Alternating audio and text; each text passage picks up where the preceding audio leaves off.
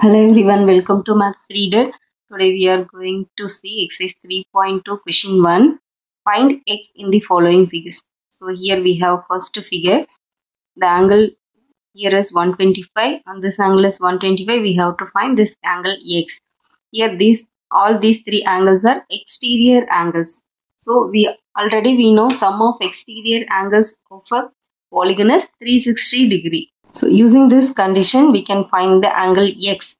So here, first angle is 125 degree and another angle is 125 plus angle x. So there are three angles. Sum of these three angles is 360 degree. So now 125 plus 125 is 250.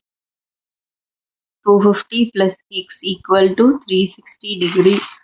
Now x equal to 360 minus 250. 360 minus 250 is 110 degree. So the angle x here is 110. Now let us take the second example. Here 60 angle. This angle is not mentioned, but here it is right angle. So it is 90 degree. So we know this symbol represents right angle, which means 90 degree, and this angle is 70 and this angle is x. So here also this is right angle, which means this is 90 degree. So now this angle, we have to find this angle. So let us take this angle is A.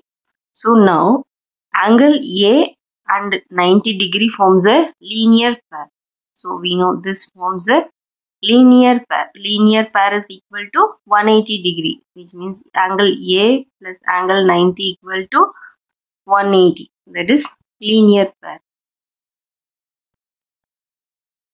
Now A equal to 180 minus 90. 180 minus 90 is 90 degree. So now this angle is 90 degree. So now we can find this angle x. So we know sum of exterior angles. So all these are exterior angles. Sum of exterior angles of a polygon is 360 degree. So now we can add all these angles. So here angle A is 90 degree. 90 plus second is 60 and third one is 90 and 70 plus x equal to 360 degree. So now we have to add all these angles. If we add, it is 310 degree.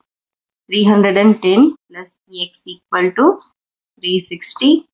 Now x equal to 360 minus 310.